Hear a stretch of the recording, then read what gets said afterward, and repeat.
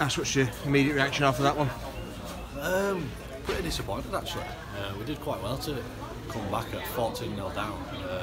Just a bit of character from all the young lads that were in the team, and just to bring it back and then to let it go at the end, it's quite disappointing. But it's a good run out, it's a good experience for young boys, good 80 minutes under my belt, and we take a lot of positives. But like I say, at this point we didn't get the win.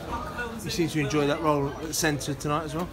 Yeah, I'll play anywhere, centre, wing, full back, I like it all.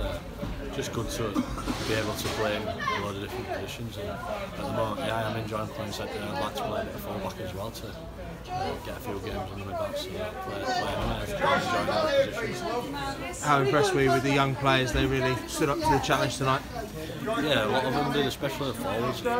Tough opposition. Featherstone, I mean, a lot of them players could probably play in Super League, so they had a big, strong team out, and they did step up. I mean, some of them boys have just come up from 16s to 19s, and they've played against real men. It's a big ask for them, so they've done themselves proud.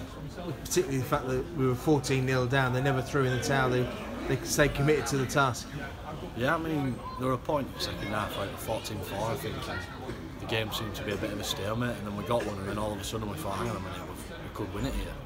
And just showed good character from our boys, so obviously getting in front, and then just unfortunately end to lose it. In the pre-season, the next game's the big one against Warrington, the start of the season. How have you found the pre-season campaign?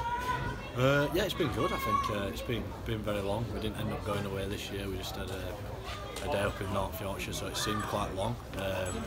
But it's been good. Everyone's been training hard. Everyone looks fit and strong and ready to go. We've still got a few boys on the sidelines, like Fez is still struggling a bit, and Keith obviously with his Achilles last year. But all in all, I think we're ready to go and ready to take them on. Was there a sense tonight that you wanted to continue the momentum that's been building in pre-season going into that Warrington game? The boys that were out there today want to carry that torch forward?